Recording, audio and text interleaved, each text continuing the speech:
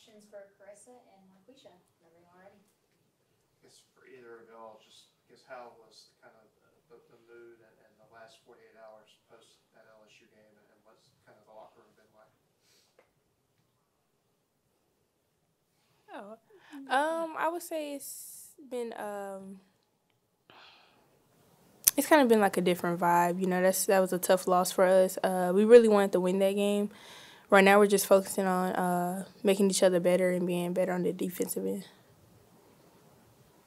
What kind of, for both of y'all, what kind of challenges do you think Auburn's going to present this weekend? I would say they're going to have a lot of pressure. They are kind of a good defensive team. They like to be up on the ball a lot, press a lot. So that's what we could expect from them.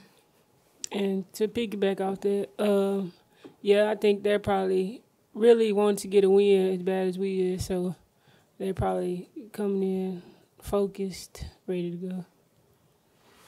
Strange playing former team in the world, this transfer portal. What's that kind of mode going to be like? It's going to be very intense. I'm not going to lie to you. It's going to be a very intense game. We just need to see who wants it the most.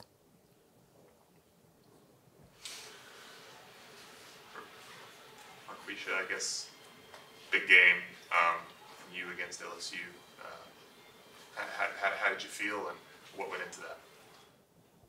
I felt great, and I just feel like that's what I have to do in conference, and I plan to keep that going towards the other games. You know.